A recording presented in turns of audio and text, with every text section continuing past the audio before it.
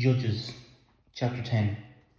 After Abimelech, there arose to save Israel Tola, the son of Puah, son of Dodo, a man of Issachar, and he lived at Shamir in the hill country of Ephraim, and he judged Israel for 23 years. Then he died and was buried at Shamir. After him arose Jair the Galileite, who judged Israel for 22 years, and he had 30 sons who rode on 30 donkeys, and they had 30 cities called Havoth Jair to this day, which are in the land of Gilead. And Jair died and was buried in Kamon.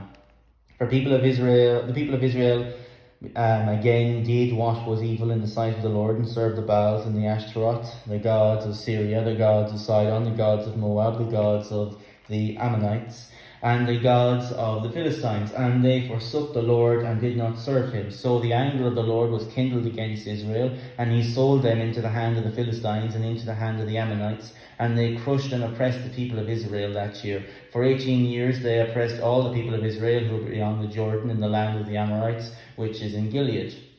And the Amorites crossed the Jordan to fight also against Judah and against Benjamin and against the house of Ephraim, so that Israel was severely distressed. And the people of Israel cried out to the Lord, saying, We have sinned against you, because we have forsaken our God and have served the Baals. And the Lord said to the people of Israel, Did I not serve you from the Egyptians and from the Amorites? Save you, from the Egyptians, from the Amorites, and from the Philistines.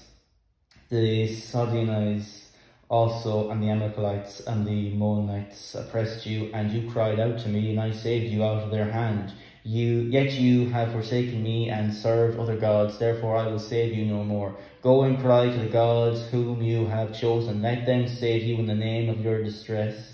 And the people of Israel said to the Lord, We have sinned, do to us whatever seems good to you, only please deliver us this day. So they put away the foreign gods from among them and served the Lord, and he became impatient over the ministry of Israel.